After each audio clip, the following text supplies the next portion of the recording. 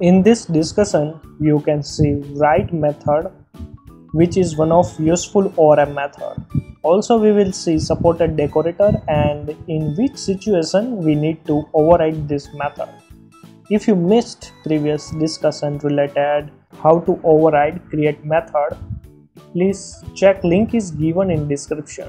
If you don't know why this write method is important, let's update one student profile and try to override that method.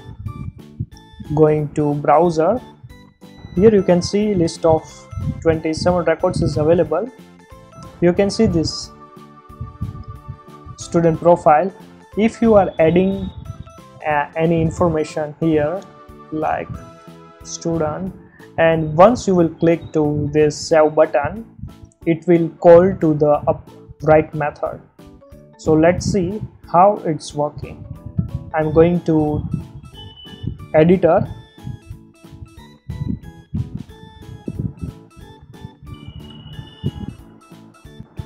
Here like we have to use like def, and then after we have to use this write, and here we have to add one more parameter is values, same as create, only the difference is the name. Like instead of create we have to write as a instead of create we have to use this write method name. Here like again I'm using RTN and call super method of this write, the same like school underscore, the same thing like school underscore student. This class name we have to pass here. Then after we have to use self, and again we have to use write and pass this values parameter, and again we have to return this super call like as RTN. That's it. Now I'm just restarting the service. And yes, one more thing is, you can see here this is a decorator. Here we are not using any decorator for the SAM in version 13. If you are using version 13, you don't need to add any decorator. But yes, if you are using version 8 to version 12, then you must have to use the decorator name is api.multi.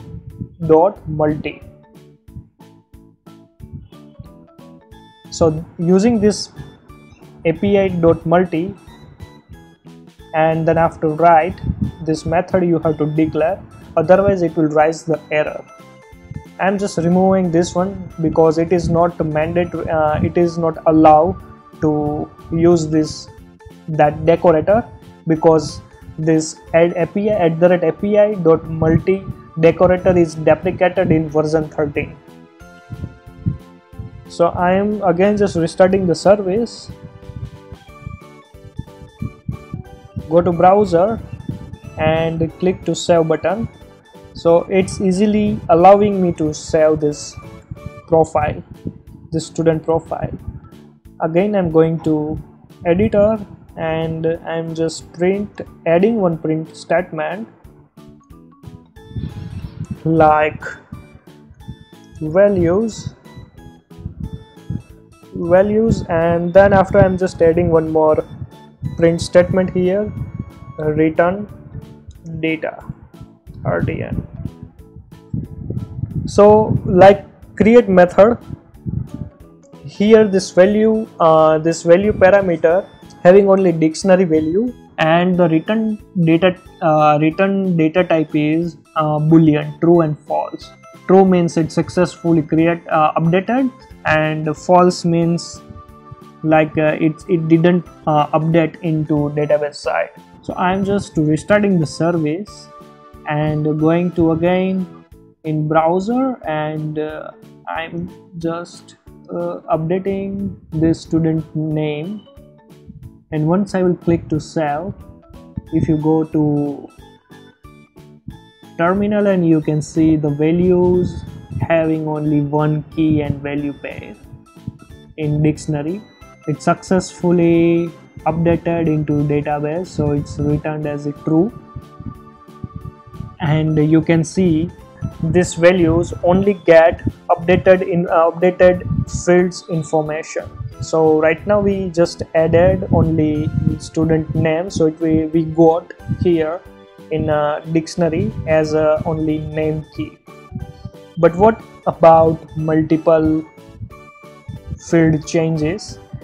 Like you can see here, I'm just removing this one, then after changing currency to like this and changing the school name and adding one more hobby here, that's it. I'm not just changing these three fields like fees, total fees and active.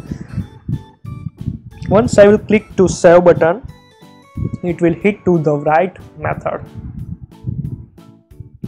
Again I'm going to PyCharm and you can see here that name, updated name is XYZ, currency ID is 20, school underscore ID is 16 and hobby underscore list we got 3 and 1.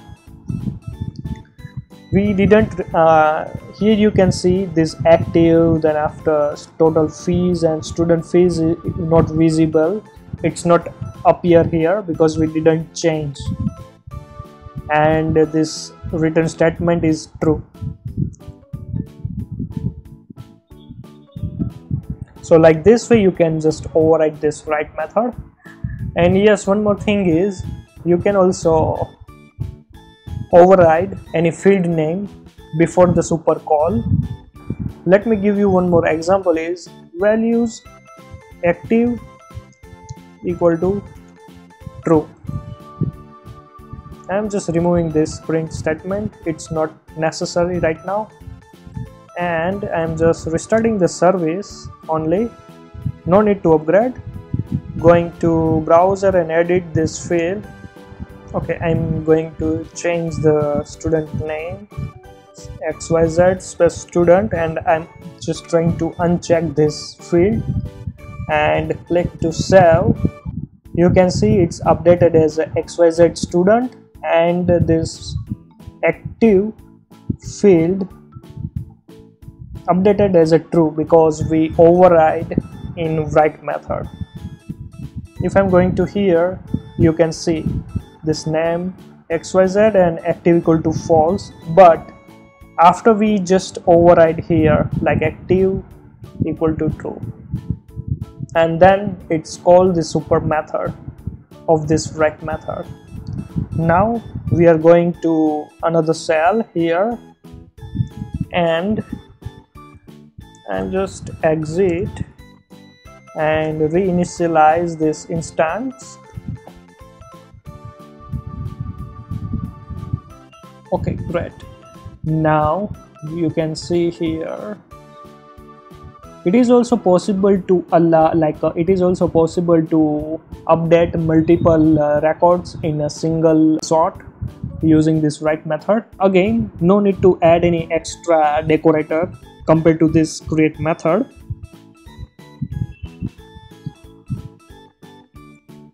Like stud underscore list self.env school.student. I'm just using this browse method. Don't worry about this browse method. In read and search ORM methods it will cover this browse method.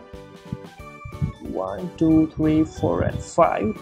I'm just assuming like those record set is available inside database, but for the double check I'm going to new again terminal and going to inside database, select ID from school underscore student, 10 12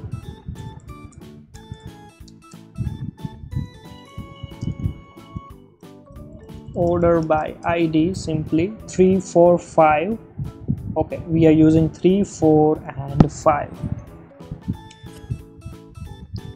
I'm just trying to print here. So we have a record set of this 3 4 and 5 student profile, and simply I'm just adding update student fees like stud underscore list dot write, and here in dictionary format I'm using like total underscore fees equal to 100.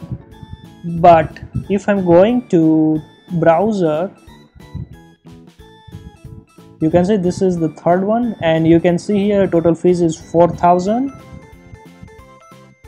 For the fourth record we don't have like this student don't have total fees right now, and for the fifth student profile don't have this total fees.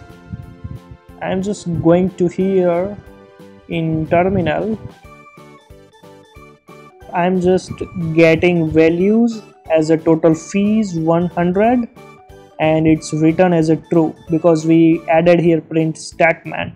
Again, it's not updated because you can see still it's 00 and 4000. We didn't commit yet, so right now I'm just committing that change self dot underscore cr dot commit browser, and again going to the second profile, it means fourth record. You can see 100, and you can see here instead of 400 it's now updated as a 100. So using like this way you can update the whole record set using this write method. But sometimes the situation is like this ORM method also allow to update this student underscore list record set without this write method, like this way, stud underscore list dot, then after that field name like total underscore fees equal to 3000. So you can see the write method code itself, and in dictionary having a total fees as a 300. Again I'm going to commit and going to here in browser, this is a first record like third one. You can see here it's updated.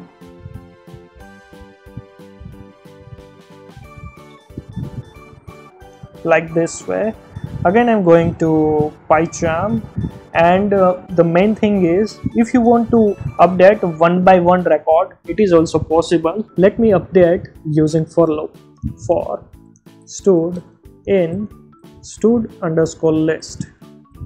After we have to use like stud dot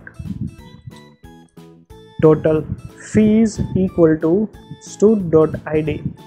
So stud.id means it's like a record set. We have a record set of 3, 4 and 5. So based on that ID, it's updated as a total fees. So you can see total fees 3, total fees 4 and total fees for 5. And I'm just committing this change. And again going to browser. You can see this is of total fees is 4.